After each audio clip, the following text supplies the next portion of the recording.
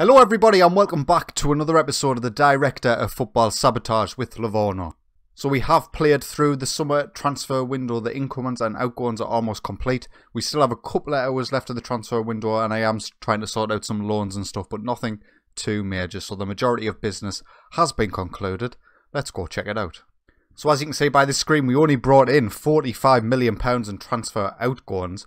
Pretty much all of our major players bar one are staying at the club. Ponce never received an offer. Ralovic never received an offer. None of our three main central midfielders, all who had interest during the summer, did not receive any offers from them. The only one in the big sale was Dimitar Vasilev, £44 million, criminally underpriced. He's went to Manchester United, our first choice left wing back. This sale has left our first 11 a lot weaker at that left wing back spot. I have replaced him. It is a downgrade. It is a potential upgrade over the coming years, but for right now, it is quite a significant downgrade as well. But he has joined Manchester United. £44 million it could rise to. A disappointing sale, really. Director of Football should have held out for more money than that. Federico Di Marco went today. Transfer deadline day, and Chievo came in with a £4.6 million offer.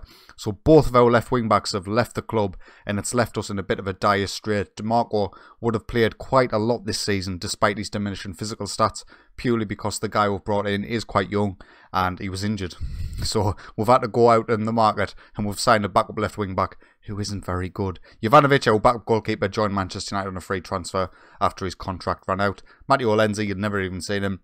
Stanimir Stoichev, who I talked about in the last episode, potentially coming into the first squad if Ponce or Ralovic or Weber left the club. Three of our main strikers, he would have been promoted into their spots, but nobody is left, so he has been loaned out to Schalke for the season. I have included the clause that we can recall him should Ponce, Ralovic or Weber leave in the January transfer window. A couple of other loans, all of our youngsters that are 2-star current ability or above have left the club on loan, just to see if they could improve and get a little bit better with one step closer towards the first team.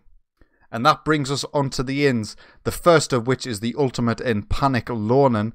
It was done today. He was literally the best option I had. Gonzalo Alves, he is natural in that left wing back role. He is going to be a backup for us. He'll not be a first team player, but he is going to start today's game, only 2-star current. It was the same as what DiMarco was, but DiMarco was definitely a more complete player. He does have the better physical stats than DiMarco, but everything else is definitely worse. So I'm going to try and not use him very much. Next up was Simone Piccolo, was signed from Atlanta for £4.2 million. Just a young Italian striker who's went out on loan to Sassuolo. He looks really fantastic for an 18-year-old, and I'm hoping that I really do see a development path for him into the first team squad compared to some of our other youngsters. You know, if strikers get sold, obviously Stoichev's next in line, but if Piccolo does well, develops well this season, he could find himself in Stoichev's place next season. Jonathan Jovino, who we did talk about in the last episode, I signed him in preparation for one of our centre midfielders being sold, as they were all attracting interest from the bigger clubs in Europe, but none of them have came in. I do have him listed for loan. I'm going to try and get him out, get some loan game time for the season with an option to be able to recall him, just in case anyone gets injured or gets sold. But it will be a shame if he ends up staying in the first team squad, because that would mean he is fourth choice central midfielder and he might not get as much game time as he otherwise might have. And that brings us on to the three main signings for this season. Oscar Lopez, £25 million, Bayer Leverkusen, 17 years old. He is going to be our first choice left wing back. He's a downgrade on Vasilev. We'll quickly compare them now. So as you can see here, a little bit better technically and aerially, but every other area he is a little bit weaker, particularly in the physicals, than Vasilev. His speed is the same, defending and stuff, but as you can see, Vasilev was just a better player. But 17 years old, he's got huge potential, this boy, and he is going to be our first choice, so he's going to be playing pretty much every game when he is fit. He's still recovering from a calf strain currently, so £25 million is a little bit too much for a guy of this quality, but considering his potential, it's a downgrade to the first 11, but I'm happy with the purchase either way. So that's the first player who were brought in, who will be a part of our first 11. The next of which was signed from Everton, a French attacking midfielder, Udem. He will be replacing Altener in the first 11, and he just looks absolutely fantastic. 19 years old, he's worth £51 million already, 3.5-star current, 5-star potential. There's not much you can really complain about this guy. Great physically, mentally he's well-rounded. Same with his technical attributes. I'm hoping to get some good performance out of him. And we've still got Altena on the bench should he not be performing well. So I think that's an upgrade to our first 11, and a definite upgrade to our first 11, considering Saavedra has returned to Manchester United from loan last season, was Marco Marks. Now, you'll have seen at the end of last episode, I was trying to bid for this guy to unsettle him. Hertha were pretty adamant that they weren't going to let him go for less than the £73 million release fee that he did have. We've managed to get him for 44. Eventually, he got so sick and tired of us bidding and Hertha not accepting, even though I was only bidding ludicrously low amounts. They did eventually come to the negotiating table, and £44 million is the price was settled on. Now, he's our best centre-half according to our assistant manager, no doubt about that. And plus, he's only 19 years old, so he is going to improve with that potential that he does have. As you can see here, comparing him to Zango, technically and mentally, he definitely has the better of him in those key areas. Zango's better physically, but that's still got plenty of time to grow for Marco Marks. And I think he was probably the best option in terms of centre-backs that we could have signed, hands down, for the price. £44 million is a lot of money, but for this sort of quality, you've got to play the price. So that is all of our transfer business concluded for this season. There's still a couple of hours left in the transfer window. Hopefully, nobody comes in with a late offer for the likes of Ponce or Ralovic or any of our key players. But as you can see, a lot of our best players were wanted this summer. Just the AI just didn't come in for them, and I've got to say I'm half glad. So to conclude today's episode, we are going to play the opening game of our season. It is against Torino, and this is how we're going to line up. Lazzari in goal, Zango and Mark actually. We're going to start with Cruz in goal. Zango and Marks at centre-back. Cafagna will replace Ventroni, who's suspended. Patrick at defensive midfield. And Gonzalo Alves will replace Oscar Lopez, who is also injured. Solossi and Pizzulo in the centre. Udem getting his start at attacking midfield. Ralovic and Ponce leading the line. Let's get into it.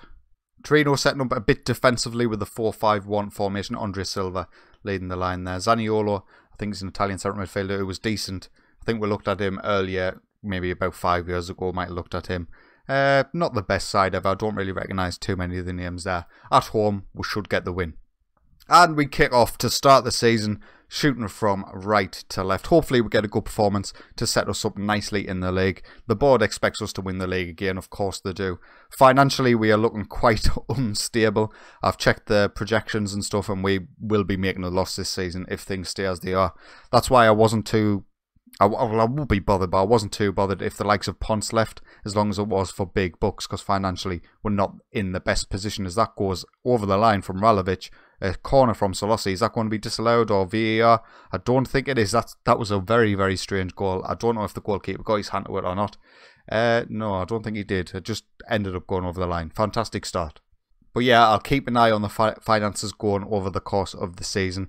We have moved into our new stadium, so I'll be interested to see what the attendance is like for today's game, as Ponce plays and Ralovic again gets his second goal of the game already, 25 minutes in, and Ponce with the assist this time. But yeah, we'll check to see what the attendance was. I think it's up to 30,000 seater now, compared to 20,000 of previous seasons gone by.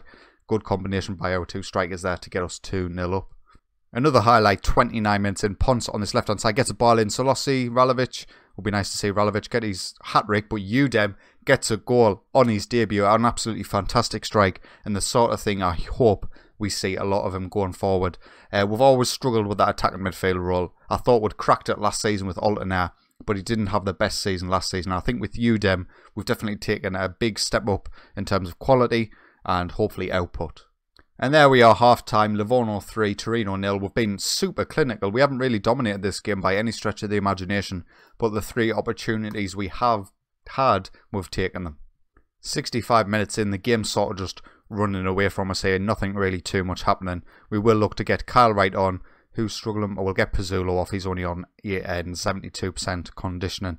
Gonzalo Alves is going to have to stay out there for the time being. Tell you what, we'll make the double change in the centre midfield. We'll get Jovino on whilst he's still at the club, trying to get him game time as much as possible. I don't want to stunt his development. He's 20 years old. He's still got room to improve. So hopefully we can get him that loan game time out over the season. Our squad will be quite thin if he does leave, but I think we'll be able to manage. We've still got some players in the under-20s who could be promoted in case of emergency. We'll finally get our first highlight of the second half. The game has just sort of ticked away 3-0 up. Obviously, we're not taking it to them as much as we were, but hopefully we might get our fourth goal here as Carlwright picks it up in the centre to Alves on this left-hand side. Decent cross in. Ralovic is there. It's fell to Ponce. Ponce gets his first goal of the season, opens his account after scoring 40 goals last season. The same from him will be absolutely fantastic, and hopefully a few more goals from Ralovic as well. Alves, our backup left back, doing well to get the cross in. Ralovic with the head down.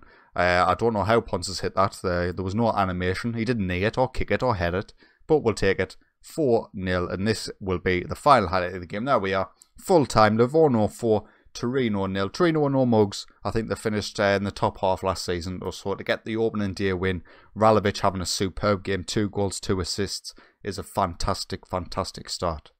And there we are. We can see the attendance for the Torino game was 30,695. Our stadium capacity is 30,999. So pretty much a sellout there. That needs to make a big difference to our finances, because I'll just quickly show you. We're on 11 million to start this season.